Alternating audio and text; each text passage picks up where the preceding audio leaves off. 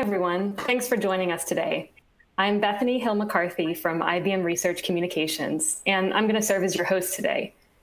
We're looking forward to a lively discussion about how we're going to build a quantum workforce, and we'll talk about where quantum education comes from, what type of education or training is required, and what educators, companies, and even students can do to prepare for this shift, especially with the rise of digital learning. Before we get started, I want to take a minute, run through a couple of housekeeping items for today's discussion. First, thank you for joining us. I want to acknowledge this is a brand new virtual format for us, which we established in the wake of the COVID-19 pandemic. And we hope each of you are safe and healthy wherever you are. Second, there's a highlight in the top left corner of your screen. One is a blog post that describes IBM Quantum's education initiatives. The others are quantum education web pages for both educators and students. So feel free to take a look at those during the presentation or after, and we'll also share those links after the session. Throughout the event, you'll have the ability to submit questions for either all of the panelists or a specific one if you want to just learn more about a particular topic. You should see a little Q&A window on your screen, and that's where you can submit your questions. We'll try to save about the last 10 minutes for questions, and we'll try to get through as many as we can. In the off chance we don't get through all the questions, we'll keep a track of those, and the IBM representative you've been reaching out to will contact you and try to get some time scheduled with one of the panelists afterwards. We'll also, on the next day, have a replay of the event available. So following this discussion, we'll share that link with you and all the other event resources. And with that, I want to turn it over to today's moderator, Jeffrey Hammond, who's Vice President, Principal Analyst Serving CIO Professionals at Forrester Research. Jeffrey, the floor is yours. Thanks a lot, Bethany. This is the second one of these sessions that I've been able to do, and it seems like every time I have one of these, I'm kind of talking to rocket scientists and really smart people, and that's the case again. I write for CIOs and application development leaders, and I've been in the development space for about 30 years. And like many of my clients, I'm trying to put quantum into context. How big is this going to be? How much of a change are we going to have to make in order to take advantage of what's happening here? One of the aspects of quantum, though, is also where are the people that are going to know how to take advantage of this technology and produce this technology going to come from? And I think that that's one of the things that we're going to get the opportunity to focus on today. We've got some really great folks to help us work through some of those issues. So I'd like to start out by introducing Abe, Tina, and Javad really quickly. And I wonder if you could just take a minute or two and tell us about yourself and how you are engaging with the community of technology professionals in the quantum space. Abe?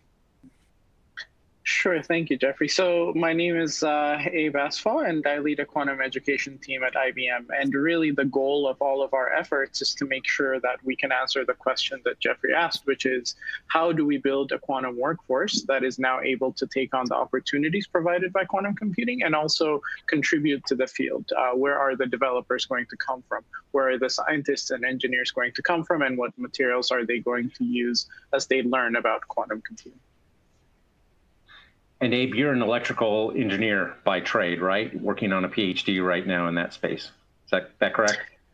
Yes, exactly. So I studied electrical engineering in my undergraduate studies, and also in graduate school to learn quantum computing. I was actually studying in an electrical engineering department. So something we'll touch on later in the discussion is just how interdisciplinary quantum computing is.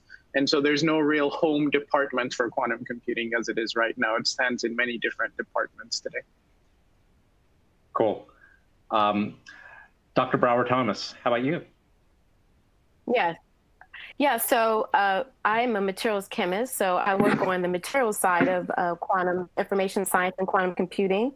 And as far as where I fit in working with those in the profession, I've sat on a couple of committees about what does the future of quantum information science education looks like.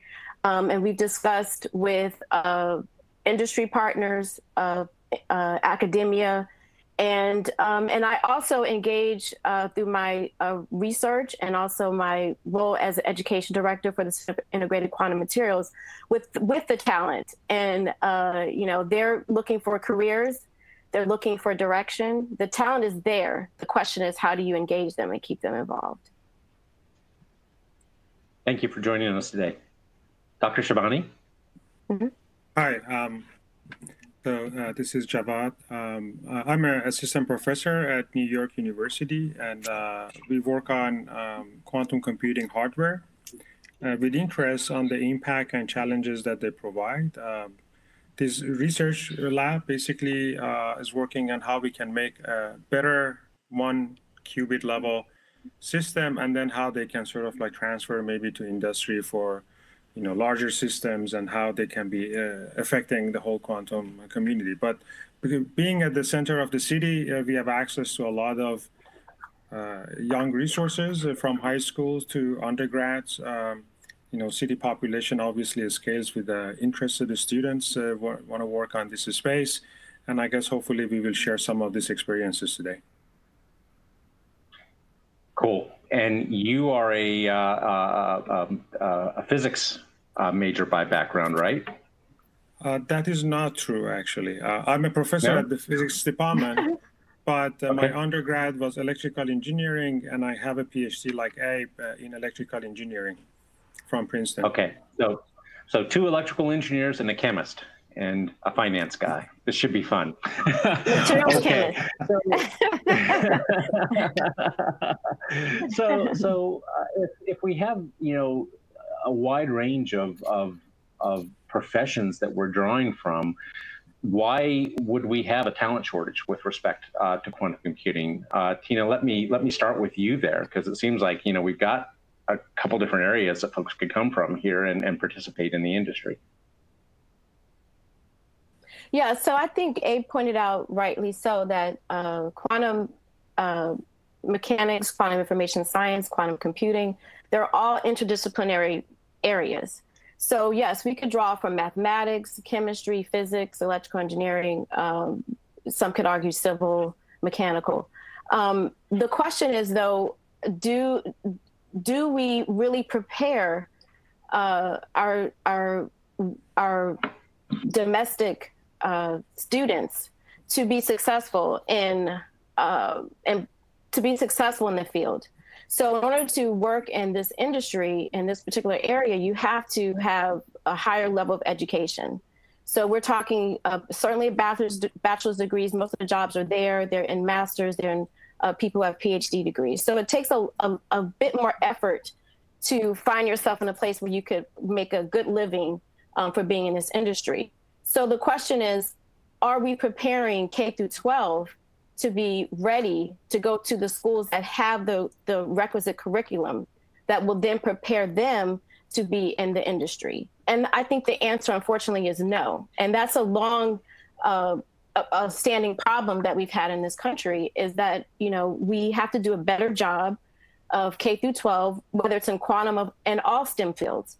And so, I could go through the statistics of the underrepresented in STEM, whether that be women, Blacks, Hispanics. We could do that. But I think the real thing to do is figure out how we can take this opportunity now, when the industry is sort of just opening up, and really engage the broadest number and the broadest kinds of folks in the field to get them prepared to have these kinds of jobs, to be the workforce that we need in the future.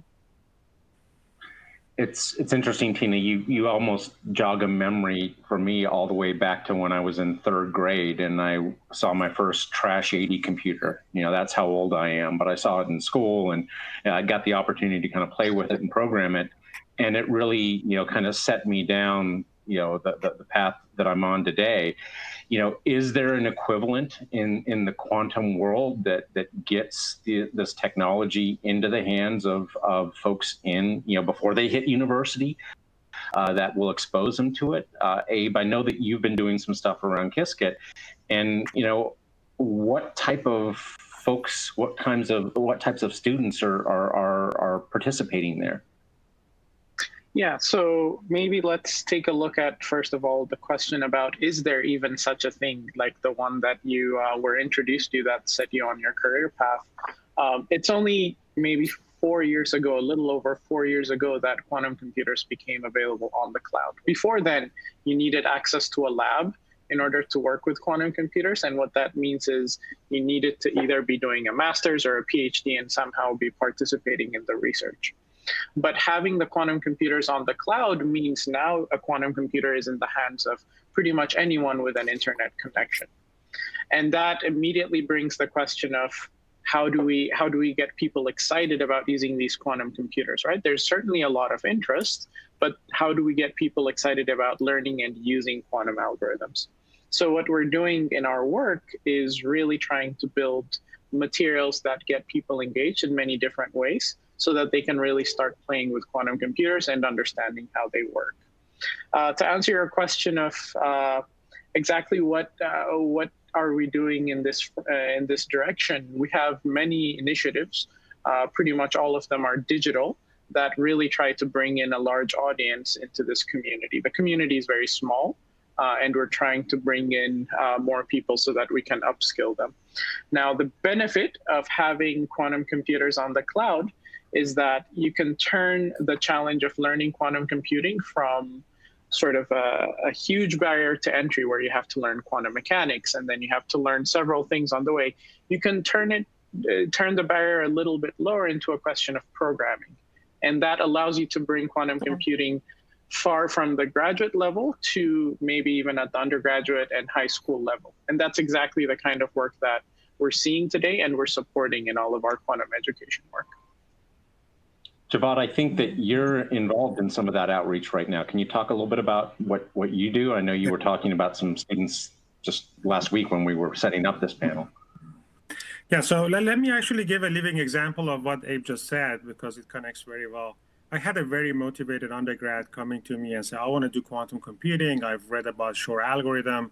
And how can we do Shor algorithm? And then you describe it that you need a circuit that has Josephson junctions in it. And how do you do Josephson junction? You have to evaporate aluminum. And then how do you do the aluminum? There is an evaporator. And he ended up actually changing the oil on that evaporator for a long time. And then he came and said, this is not quantum computing. And I said that you're absolutely right. But this is a huge field, right? I mean, it has all sort of legs: material science, engineering, coding, physics, algorithm, right? There is a space for everybody. You may have the tools, you don't know it. But like anything else, we also like to know how impactful things are. So I think with the fact that things are now on cloud, you can do a little bit of actual stuff, the real life hardware that is usually very hard in the lab. And then I say, you learn how hard this thing is. That's the industry. They may hire in that area too. But now you can also go ahead and code a program that does Shor algorithm. And then if the program hardware is not perfect, know where the problem is starting. We go back to the evaporation. We go back to the material science. We go back to all that. So I think that has helped it a lot, rather than having like great ideas and then you want to enter and you're dismayed, basically, right? So, but I think there's yeah.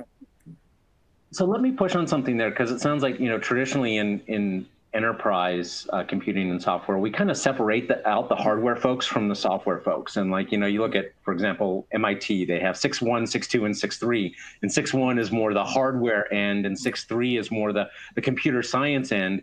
And so it lets these folks kind of go into their own silos. Is that actually doing us a disservice in the quantum world? Or do we have that same sort of separation between hardware and software? So I think in quantum computing at this stage, I don't know how it was like in 1960s. I don't think if you can separate them, right? If you work with ions, there is a full fundamental understanding of that. And we know that we don't have a perfect quantum computer. To make that little improvement, you need to know the thing inside out, right? It's just not going to be like, I mean, there are definitely generic algorithms and things that will basically map to everything. But if you don't know the details of how this thing works, in the NISQ era, the noisy intermediate regime that we are right now, with the errors that we have in the quantum computers, if you want that breakthrough, you have to know the hardware. That's just my personal opinion on this. Yeah, I agree with Javad on this part. There's a lot that can be learned from the hardware.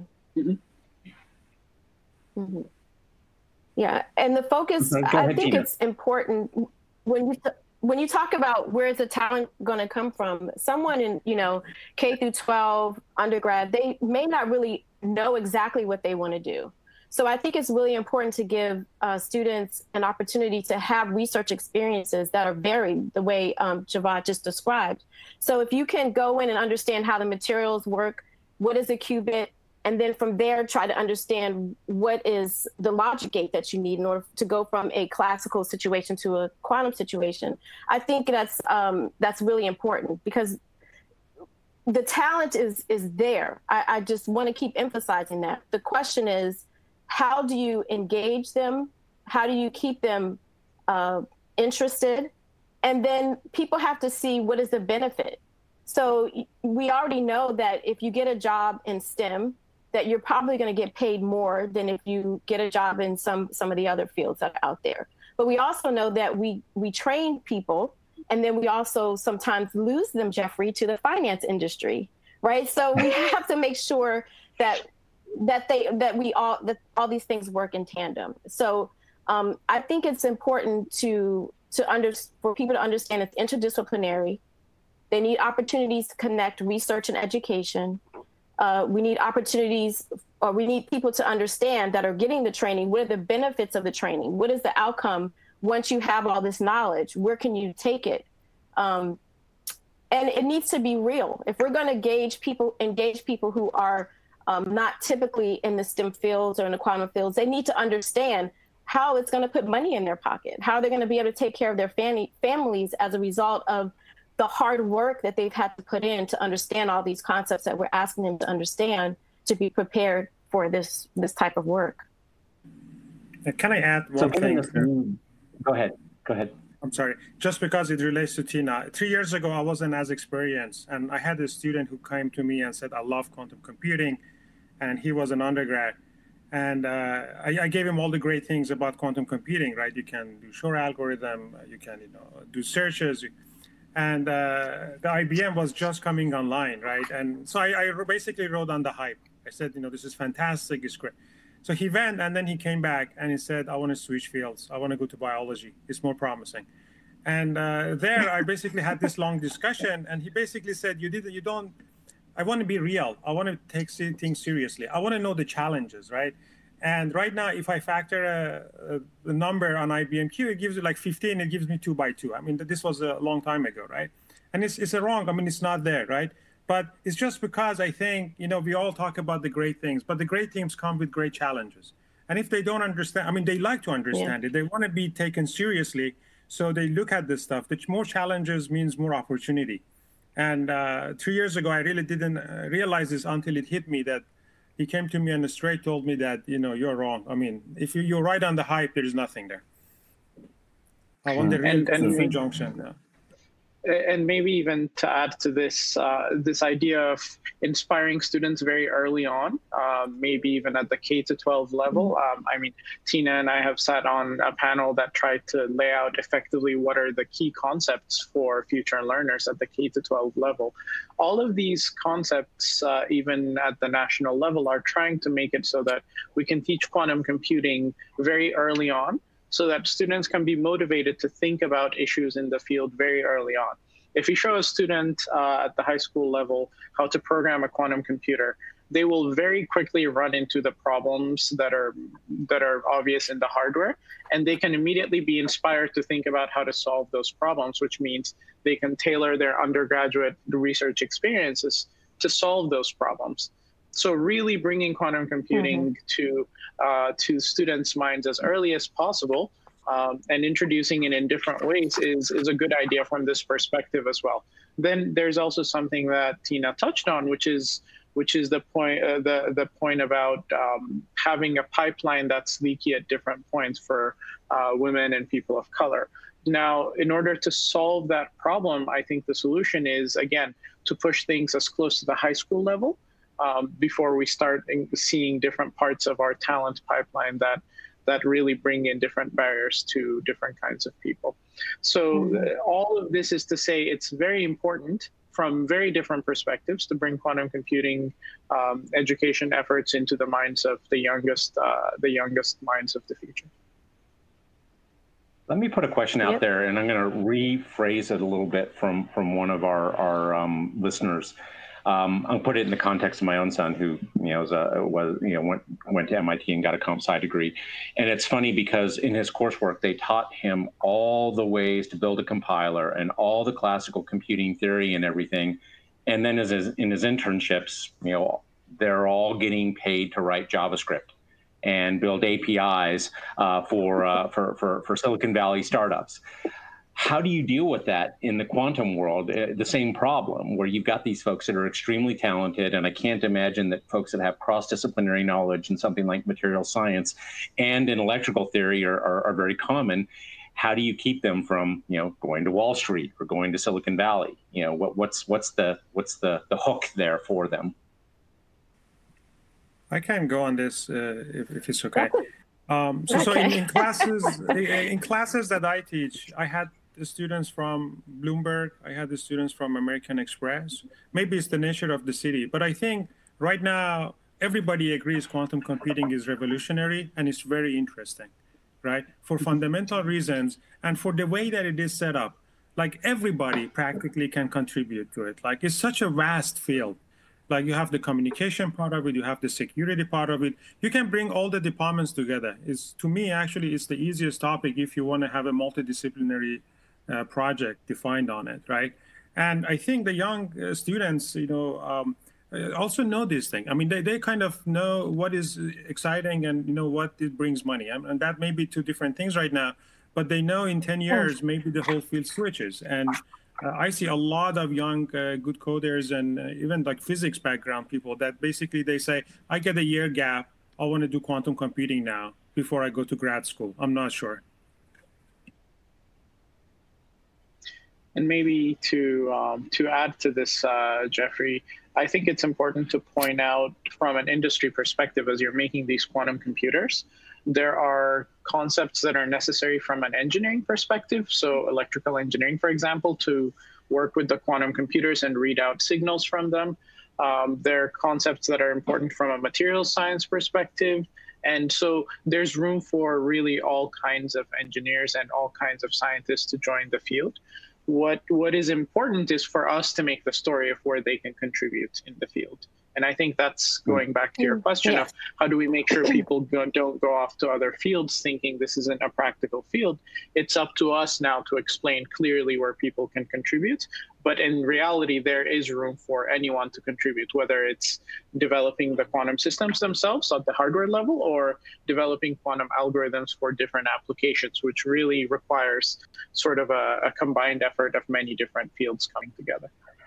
Let me poke at that a little bit more. So when it comes to, go ahead, Tina. I'm sorry.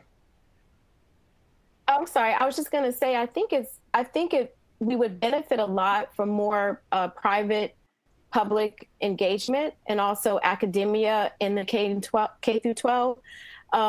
If young people actually see the practical side of what they could do with the education, I think that would give them the onus to go about it. So if they don't know where they can put their energy, they're going to go with what is out there. And certainly Wall Street is out there, Silicon Valley is out there. But to understand that there are other careers and other directions you could go, I think is important. And to what Abe is saying, yes, it's our responsibility, those of us who are in academia and industry who can see that we need this talent.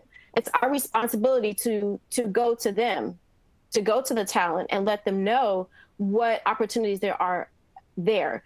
I was thinking in my, sometimes I sit around and think, how can we solve some of these problems? So if I had a blank check, I would start a K through 12 program where I would educate young folks about quantum and quantum information science, quantum computing, quantum materials, everything quantum, and just really engage them, give them opportunities to work in industry. And I would invite PhD candidates to come to these young people and talk to them about what they do every day, what kind of problems they solve, and ask them to help, come together and say, why don't you help me solve this problem? A lot of young people, if you give them direction, they will take it on. They really will take it on. I don't think we've done that enough of that, not just in quantum, but in a lot of the areas that we need to enforce our workforce in STEM. So I think we have real opportunity to come up with some unique ways to solve that problem. But certainly, if I don't know that the opportunity is out there, then I'm going to do what my friends do. I'm going to, work on Wall Street because I know I get a nice check and I can go to all the restaurants and have my avocado toast or whatever, and I don't have to study anymore. But so we have to be more engaging, basically.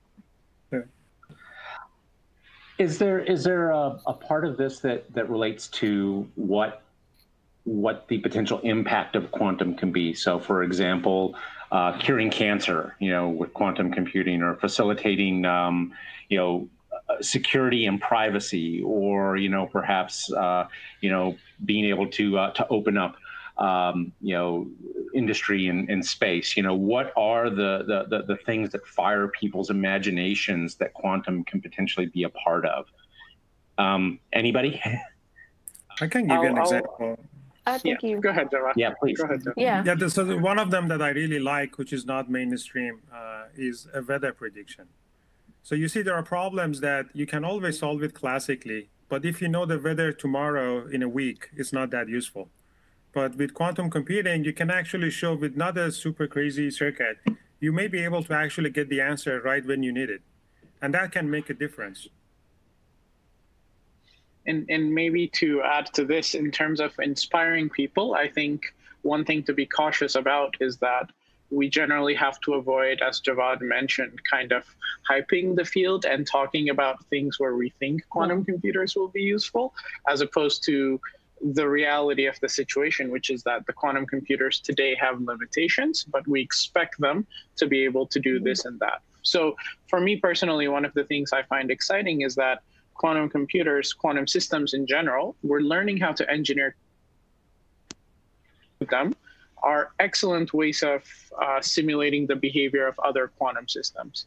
So the way we understand nature effectively can be enhanced with our ability to engineer and manipulate quantum systems. And we've already seen significant contributions to this, right? So we've seen super sensitive detection of gravitational waves as a result of quantum effects. And there's so many things that we can go through.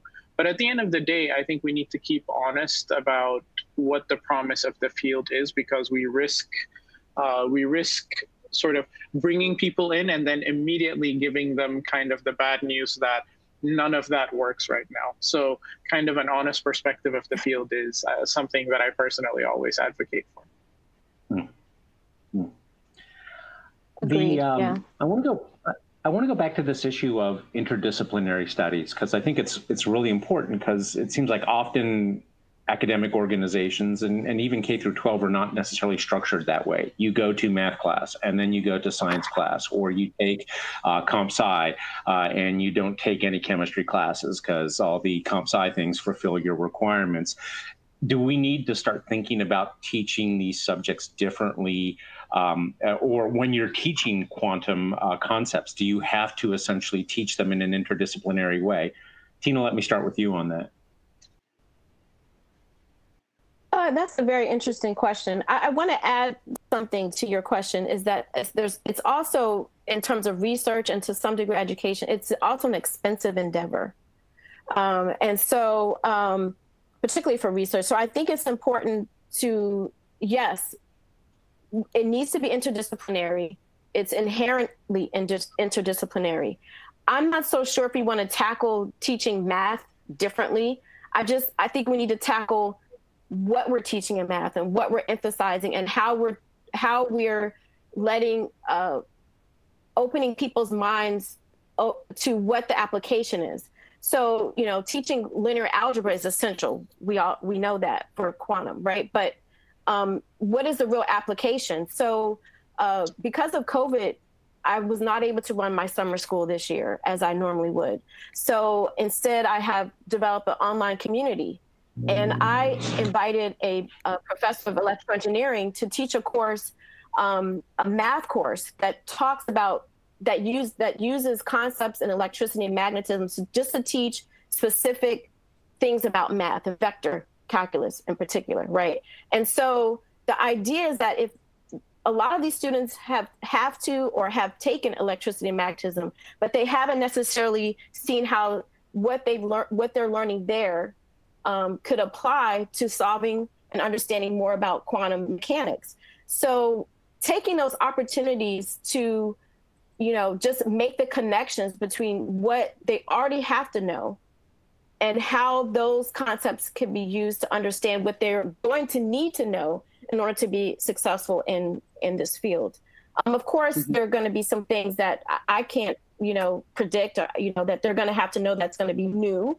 But there's a lot of things that they have to know now that we just really need to emphasize the importance of and show real practical ways of how they are applicable to the field. And maybe to add, yeah, I think you've made some very good points. But it all, as Jeffrey was saying, it all comes down to how do you teach something that's so interdisciplinary to so many different audiences, right? That's always a challenge because you have to pick and choose different parts of the field. I think generally we say things like you need to know. So, for example, Tina mentioned you need to know linear algebra. At the end of the day, linear algebra itself is a field where you can get a PhD in. You don't need to know that much linear algebra to get into quantum computing. Really, what you need is to learn how to manipulate matrices and maybe do tensor multiplication. Right. And this is all something that is taught at the high school level. In order to know quantum computing, you need to know some quantum mechanics. You can get a PhD in quantum mechanics. That's a traditional path today, but you don't need to know that much quantum mechanics to join the field. All you need is a bit of intuition before you can start really solving problems in quantum computing. So the way to teach it while it's interdisciplinary, the challenge is how to pick and choose different parts of fields that are relevant to it, while also making sure that you're covering the necessary prerequisites for everyone. So a chemist may not have seen, for example, material that a physicist has seen. So how do you make sure that as you're teaching what you call the core quantum mechanics concepts, that both of them have the same coverage in terms of material? And the fundamental challenge of leading a quantum education team right now is exactly this. So in all of the materials, making sure that we're covering different kinds of backgrounds. No, I agree with Abe. I mean, this is actually a great point. Oh, sorry. No, and actually, I want to give credit to Abe for setting up this online book that is so deep and is so fastly developing that depending on if you're an expert or you're just a high schooler, you can still go through the chapters and get a very good idea of how things are developing. But to me, let me just, I guess, point out one thing. We had about 10 high school students in my lab in the last, I want to say, 3 years. And I think the most motivating part for them to kind of know how much of linear algebra and whatnot you need is basically the talks that they have heard from IBM. Like they want to know to what extent you need to go, right? And the only way to know that if you just an expert giving you an example of that, this is how you need to do. You don't need to do a 10,000 line Qiskit programming. With 20 lines, you can do this. And in that 20 lines, there are 5 things to learn. And that's how you can kind of develop it. Yeah, we recently had a talk, quantum finance talk from Bloomberg, that I learned a lot. It wasn't like mathematically very difficult. It was just the way that we don't used to think that way. And I think that sort of this new kind of setups for new thinking would definitely is a motivation and also kind of is a path for the younger kids to join in. I agree. Yeah, I think all these are great points. When I touched on the expense of it, I wanted to sort of have us think about how we could use something like distance learning, because if you don't have the resources to develop the curriculum, or if you're say K to 12 and you I believe Abe mentioned, you have your required curriculum things you have to provide. How can we figure out how to use things like distance learning to sort of enrich the things that the requirements that are already out there? And so if so we're somewhat in silos. So at some places are saying that in Washington, D.C., the K through 12 schools may not have the same resources as maybe a more affluent area in, say, Boston. But how can we connect teachers together and say, I have the resources to give this extra bit beyond what is required for them to meet, the standardized testing. How can I bring that into your classroom? That should be fairly easy. I don't know why we're not doing more of that. And so I think that is key. If we go back to the idea of where the workforce is going to come from, to me, it's about shared resources, people not working in silos or being educated in silos. Some people are having experiences, access to higher level thinking about where quantum is going, and some people have no idea that those discussions are even happening. So we have to do better with making sure that everyone has an opportunity to know the things that are going on and where the field is going and what are the new things, what are the old things, what are all the things that we have to, work with in order to be, to really have this workforce that we're talking about. So there are examples of this problem being solved. I think about the Clemson Center for Automotive Research down here near where I live, or things like management and technology degrees, or biomedical engineering majors. Do we need something like that to start to solve the skills gap from a quantum perspective? So maybe I can start here and just give you an example of, as we're talking about the skills gap, just how much relative to the skills gap, just how much interest there is to join the field. So we talk about this skills gap, but also I think what's relevant is what we're offering from a quantum education perspective. So we started the IBM Quantum team started a plan for a summer school this year to teach 200 students, for example, because that's just generally the size of the workforce that we've been looking at. And that summer school quickly grew the interest that we saw from the 200 that we expected to 5,000 people. And that shows you how simultaneously we underestimate the kind of interest in the field, and also kind of overestimate the gap that there is. With quantum education, I think we can bridge the skills gap that we have, given that there's just so much interest right now. So 5,000 people, almost 5,000 people, are going through daily 3-hour lectures for the past 7 days now. And they're taking notes with online learning from all corners of the world, from 100 countries. And this is something that is just unprecedented in the field of quantum computing, right? Something at this scale. So as much as we talk about a skills gap, I think simultaneously we also need to consider there is a lot of interest in joining the field. People are asking the question of, what should I learn? What are the prerequisites? And how do we as people in the field right now make it easy for someone to join the field, instead of setting up barriers of, you have to learn quantum mechanics, and then you have to learn this, and then you have to learn that. You have to climb all these walls. Instead, all of the people who are taking this course right now are effectively taking half to a full semester worth of quantum algorithms at the university level, packaged into a summer school, which is just fascinating to me to think about. So it shows you, as we're talking about a skills gap, that we also have to account for how much interest there is in the field. I agree with Abe. I mean, IBM is doing a phenomenal job to me, because maybe I'm closer, and I see more. But I think every industry partner and this quantum, they should contribute. They should do more. And because, at some point, it becomes like a big data kind of thing. There will be so many resources now, you cannot pick which one is suited for you. And then you need another skill to kind of do that choosing. But having these centralized, effective packages that are coming out and by the experts in the field, by the people who are actually making the hardware and developing it. And maybe there is an equivalent version for IONS and other platforms that I'm not aware of. I think the more we have, the better it is. Yep.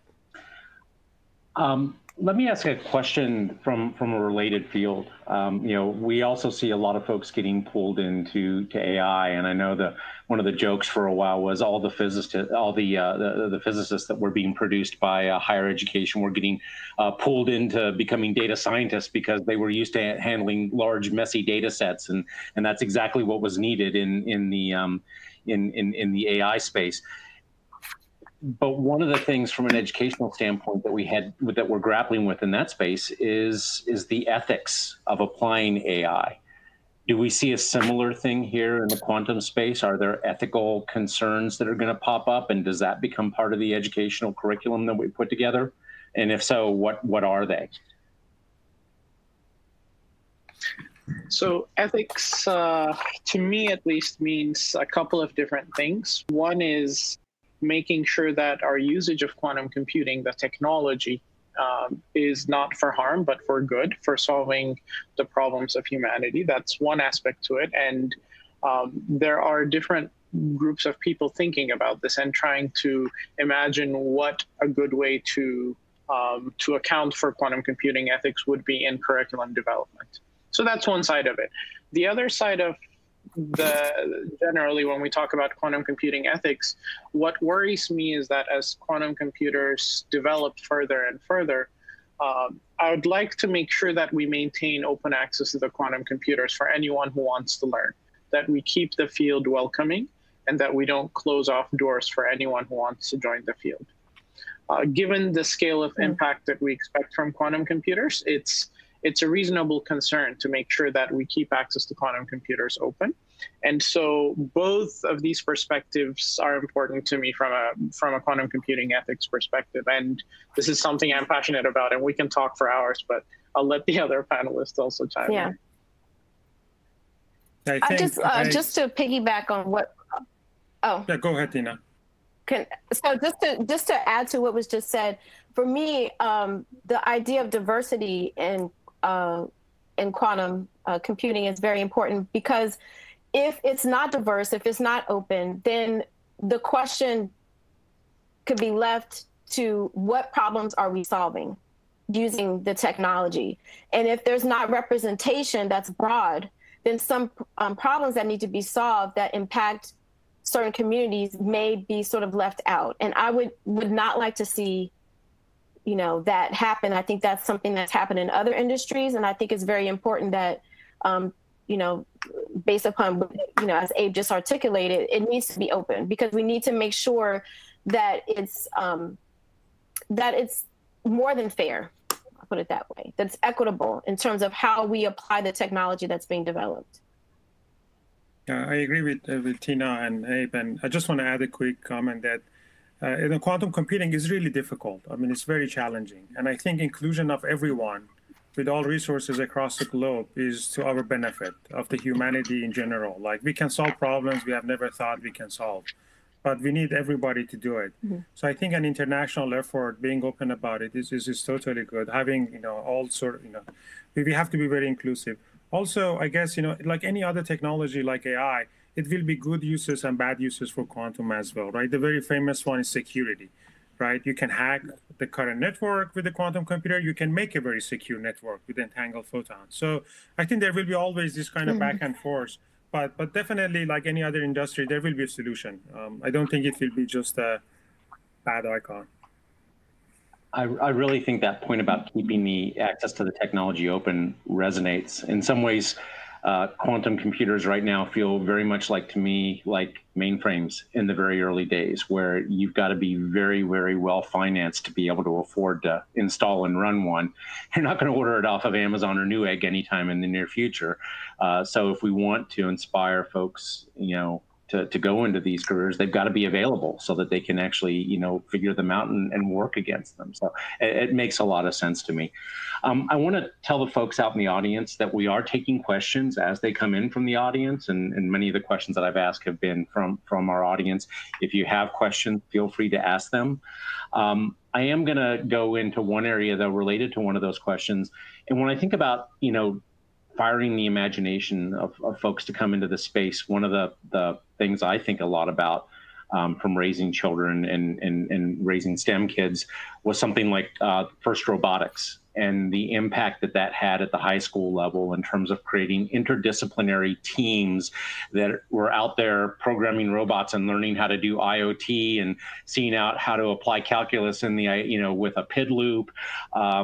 Do we need something like that for quantum? And if so, what does that end up looking like? I look at a kid that went from the football team to manufacturing with a 3D printer that was knocked together to now manufacturing rocket nozzles coming out of Penn State. And it just, to me, that's about as interdisciplinary as you can get, even at the high school level.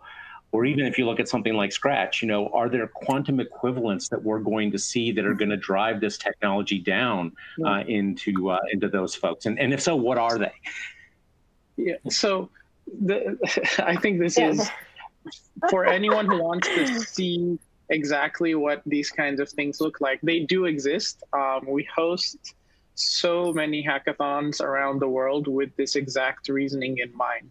And the favorite part of my job is seeing people at these hackathons, maybe a group of 5, a musician and a physicist and a chemist and a material scientist, working together to write code to solve some problem that all of them are thinking about in many different perspectives. We call these Qiskit camps, and I strongly recommend, I know, Javad, you've been to some of these Qiskit camps, your students have participated. I strongly recommend for anyone to see the real enthusiasm and excitement about the field to come to one of these hackathons, because you'll see just how all of these different groups and backgrounds are coming together to solve problems. And there are also recaps of these hackathons online. So if you look for Qiskit camp recaps, and I'm happy to point you to specific ones, I think you'd see just the range of projects, from coming up with creative ways to teach others, to solving physics problems, to contributing to the open source projects in quantum computing, our open source code to interact with the quantum computer. So really, these things do exist, and they're just starting up now. It's fairly early days for quantum computing in that regard. I want to actually give you an example of something that they can build, and Abe actually has seen it in our lab. So it was last year, the high school students, they actually built a 3-axis Helmholtz coil that acts as a single qubit. So by applying a magnetic field, I wish I was in the lab, I could have brought it out. It was like a 10-inch thing that you actually, you apply magnetic field, and it actually can, with Qiskit, you can program it to look like an arrow that goes up and down in a single qubit. And now this year, the students are making, I guess they're adding the Raspberry Pi to it. So it becomes like a portable thing that they can take it to their high school and then show it to other kids. But then you have to do the programming of the Raspberry kit. You have to make a power supply that is cheap enough to do it. You have to make this, like, all these coils like properly done. It has become a phenomenal project to me. This is something that you just imagine, how can I visualize a single qubit operation from a point that now you are doing Qiskit programming, and this blocker sphere is doing exactly what you want it to do. So I think those things can become more advanced, and it gives a very nice visualization for a quantum community, because we cannot go alone, right? We need other people to join in. I guess like what Tina was saying, you need people with the same interest. And, the hackathons that Abe is talking about are a great, resource. If you just go there, you will find 200 friends immediately, right? And that's exactly what we need with quantum. Yeah, and maybe to so from the material side, I'm sorry. Please go ahead. Go ahead, Tina. No, go ahead. No, go ahead. So maybe to point out Javad's example of the students building that Helmholtz coil arrangement, you can see just how fundamentally interdisciplinary the field is, even just from that example. So some students are having to think about the quantum mechanics of flipping a qubit and what it takes to flip the qubit and what it takes to apply operations on a quantum bit. And some students are thinking about the programming aspect of it. Other students are thinking about the classical electronics that's needed to drive all of this work. So this is the kind of interdisciplinary effort generally that you need in quantum computing. And so projects like these that are very interdisciplinary, that bring in people with different kinds of backgrounds, are exactly the kinds of projects that we encourage at these hackathons. So when we think about access and opening up, go ahead, I'm sorry, Tina.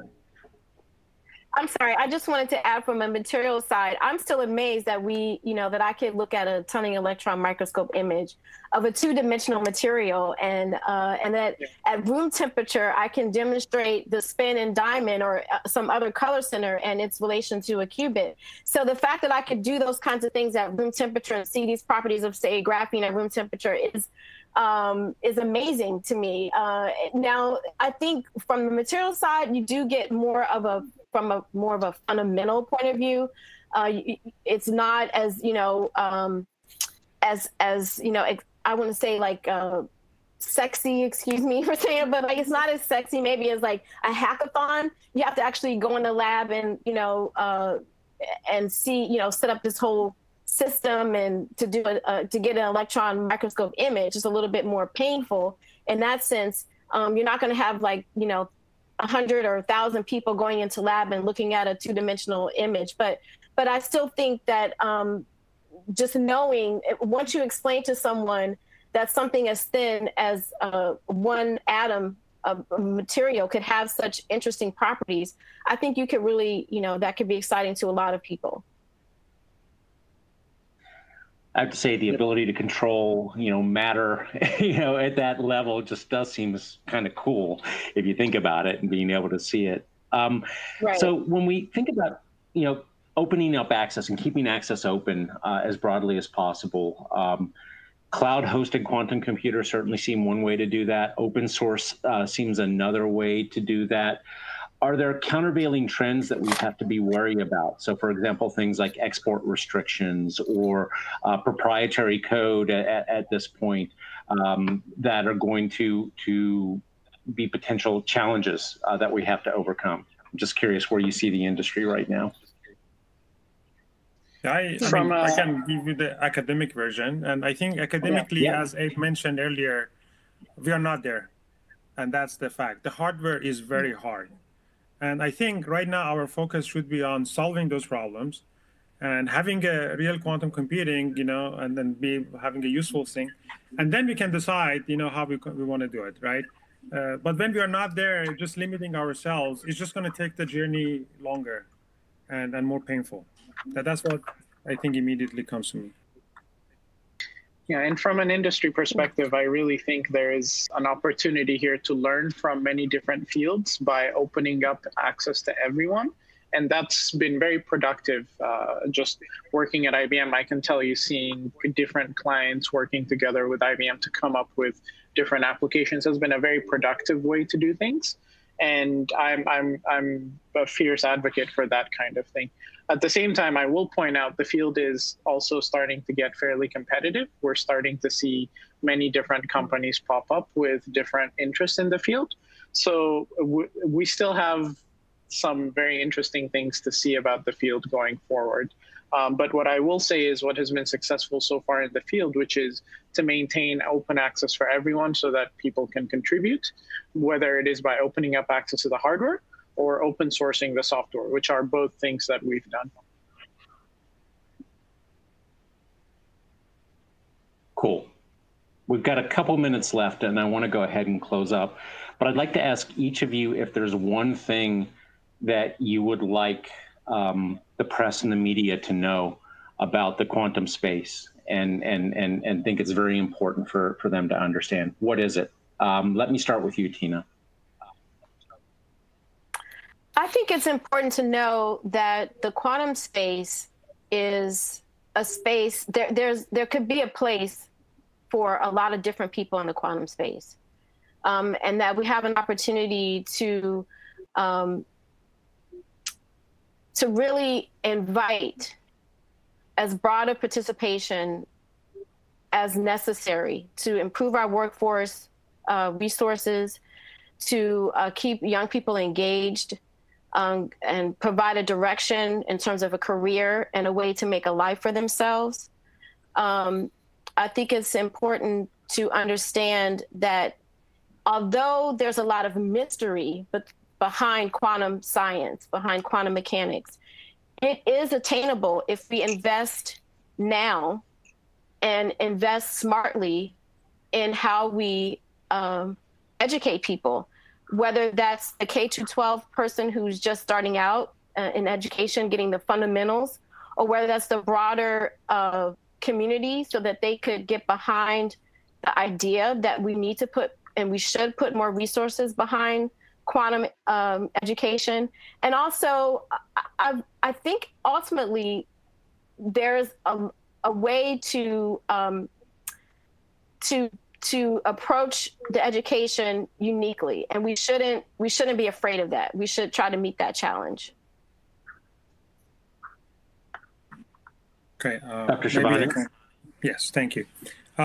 So I guess adding to Tina's, and also the relationship with industry, like all the students at the end of the day want to do something that is exciting, and also there is a job after that, right? So the partnership between industry and academia and the development of how industry is growing is going to basically dictate how many students we're going to get out, and can we get the best students in this field, right?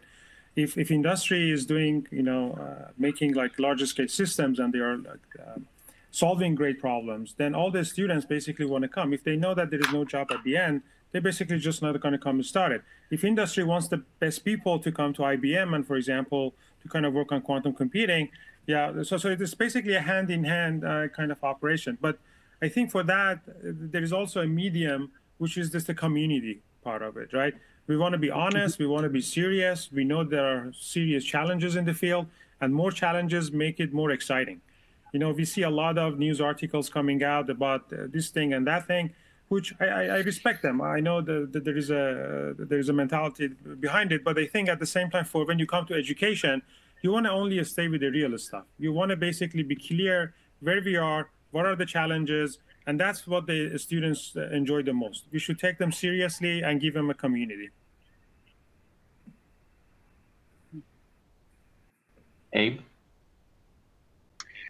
From a quantum education perspective, so following up with points that both Tina and Javad brought up, we're announcing today opening up the IBM Quantum Educators Program. And the goal of this program is to make sure that anyone, as they're teaching a quantum computing course, can use our devices. So this gives access to any educator to sign up for time to reserve on the devices so that they can teach during the lecture using these systems, and also to be able to assign homeworks to students. So we've prepared not only access to the devices, the open access that we talk about, we've also put an open source online textbook on quantum computing that allows students to learn how to program quantum computers as they're going through traditional quantum computing courses.